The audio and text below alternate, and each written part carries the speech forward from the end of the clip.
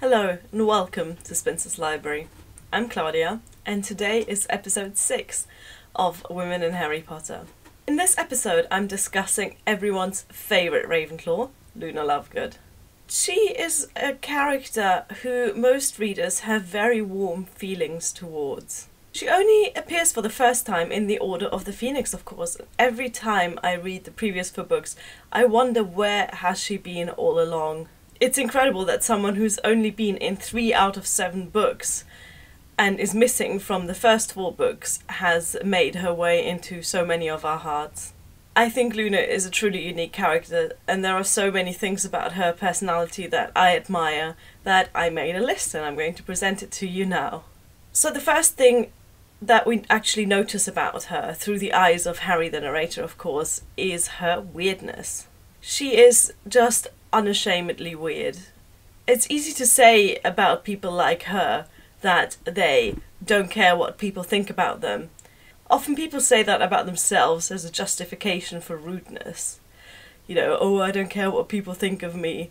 Luna is not like that. We know from later in the books that she does very much care about people and that she wants to connect to people and form friendships.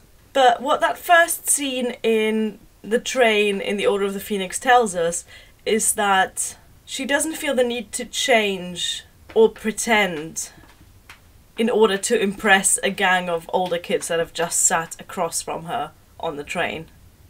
Her weirdness is of a very specific kind too. Like, the thing that strikes Harry the most about her is her brutal honesty. And again, it's not of the, oh, I'm just being honest variety that people again say as an excuse for being rude to other people. Her honesty comes from a very different place, I think, and that is a genuine need to be truthful at all times. I was trying to think of a time where Luna was being deliberately deceptive and dishonest, and I could only think of one scene, and that's in the Deathly Hallows. So this is in the Deathly Hallows right after Voldemort has died and all the fighting has stopped. And she sees Harry in the Great Hall, and she says to him, "I'd want some peace and quiet if it were me," she said. "I'd love some," he replied. "I'll distract them all," she said. "Use your cloak." And before he could say a word, she had cried, "Oh, look, a blibbering humdinger," and pointed out of the window. Everyone who had heard looked around, and Harry slid the cloak up over himself and got to his feet. How lovely is that? So she sees that Harry wants a bit of peace and quiet, and then she makes up the most ridiculous lie in order to give him the time and distraction to, get away from the people. That is the one scene that I can think of where Luna lies, and it's adorable. Hello, Minerva. So that scene also shows how incredibly perceptive Luna is. Minerva. Yeah, that's right. Just stay there. So even in the very first conversation that we have with her on the train, she points out to Ron that Padma Patil really didn't appreciate how he treated her at the Yule Ball. And she doesn't do this to be rude to Ron or even to bitch about Padma Patil. It's just something that she's noticed because she cares for other people.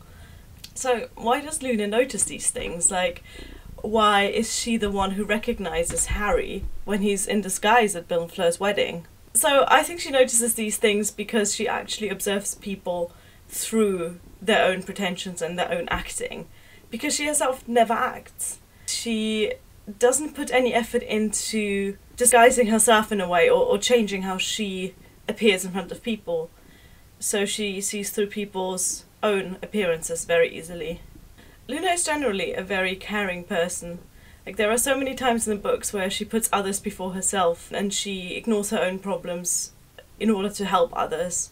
The 2 most striking moments I can think of are at the end of the Order of the Phoenix, when Harry is grieving for Sirius and she cheers him up just with a simple chat. And then in the Deathly Hallows, when she is locked up with Ollivander, even though she's in a horrible situation, she puts all her effort into making this imprisonment as nice and comfortable for him as possible. She shows an incredible amount of emotional maturity throughout the books and such a personal strength For example, she's the only person who's capable of actually saying a few words after Dobby's burial, even though she barely knew him. Something we forget about Luna is that she has gone through some serious trauma. As she tells Harry in The Order of the Phoenix, she actually witnessed her mother's death when she was young. And I think it's this quiet strength of character that makes her such a remarkable character, that makes her really stand out from the other children in Hogwarts. Her maturity also shows in the way that she deals with the unknown, and I don't mean the silly things that her dad writes in the Quibbler, but I mean the unknown that is all around her. She doesn't understand, for example, why the other Ravenclaw kids bully her. So in The Order of the Phoenix, when she chats to Harry in the end, he asks her, "How can people hide your stuff?" And she says, "Oh well," she shrugged, "I think they think I'm a bit odd, you know. Some people call me Loony Lovegood, actually." So she knows that she is a target of bullying. She doesn't know why, though. But it doesn't really matter to her because things always show up in the end. Similarly, she doesn't quite understand, for example, what is behind the mysterious veil in the Department of Mysteries. She doesn't even understand why she has to go there in the first place. She just knows that her friends need her there, and that's why she goes. I mean, Sirius Black, as far as she's concerned, is either a mass murderer or a pop singer. Either way, it just doesn't matter to Luna because she is needed there, and so she goes. Luna's okay with the world around her not making sense, and I think that shows a very mature kind of wisdom. There is so much more I could say about Luna, but I'm going to leave it here for today.